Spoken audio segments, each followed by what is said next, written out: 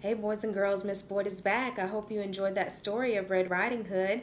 Now let's think about those 5 fingers and how we're going to use them.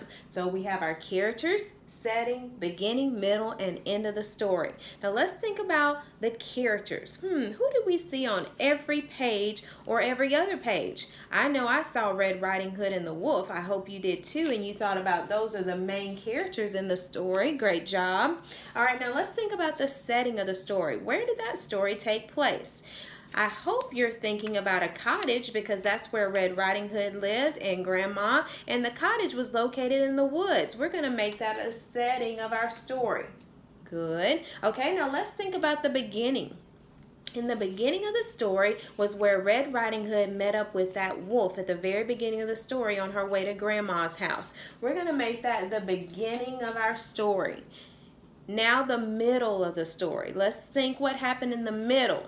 I hope you're thinking about how the wolf tricked Grandma and tricked Red Riding Hood, and he pretended to be Grandma in the middle of that story.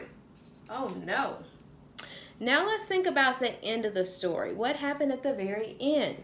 I hope that you're thinking about the hunter and how the hunter saves Grandma and Red Riding Hood at the very end of the story. Oh, that was a great job. We have characters, setting, beginning, middle, and end. Use this strategy in your reading, and I hope that you can do it on the next slide. Think about everything that we discussed, and I want you to match up Red Riding Hood and all of the pieces. Character, setting, beginning, middle, and end. Thanks for listening.